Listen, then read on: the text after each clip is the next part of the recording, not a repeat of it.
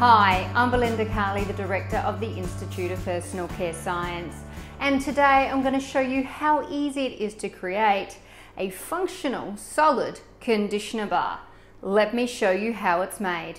So this is the product I'm going to be showing you how to make today. As you can see, it's a nice solid bar,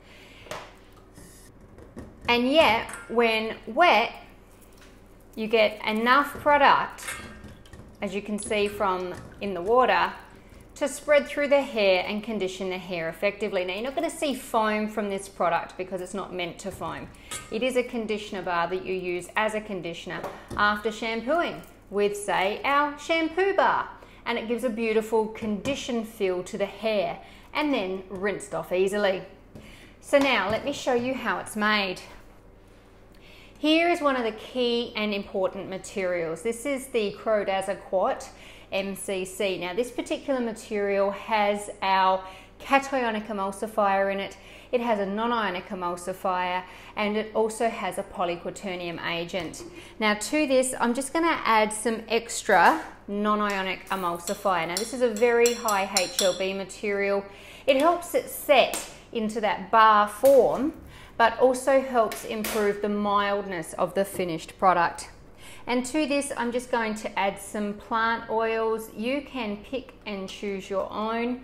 I have some suggestions here like jojoba oil, argan oil, and I've gone with some hemp oil for a real masculine feel to the product because it's a travel product, it's nice and convenient, it fits in with busy men looking after their hair quite easily. And then I've just added a little bit of extract, and again, that's just to help make the story unique and more your own. I just need to heat and melt this now.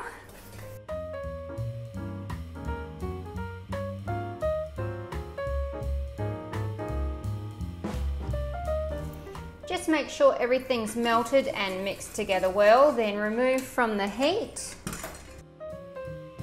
And add your essential oils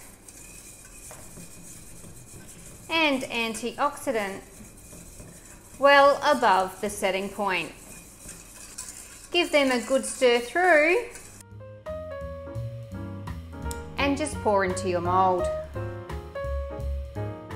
It will set into that nice solid block consistency evenly just by pouring molten.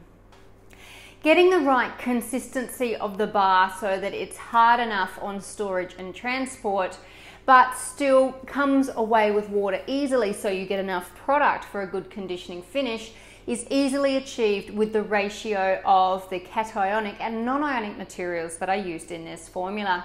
So don't alter them too much if you want to get the same sort of solid consistency and functionality out of your product. But you can alter the types of extracts that I put in, the essential oils. You can definitely alter the plant oils. Again, the amount I've used helps with the bar consistency, also helps with the functionality and performance of the product so that the hair doesn't feel neither too greasy nor too dry after wash off. So keep the amounts about the same, but you can definitely alter the oils I've used to make the product more unique to your brand. If you enjoyed this video, please give it a thumbs up. Please leave any questions or comments below, and make sure you subscribe to receive notifications about all our videos. Happy formulating!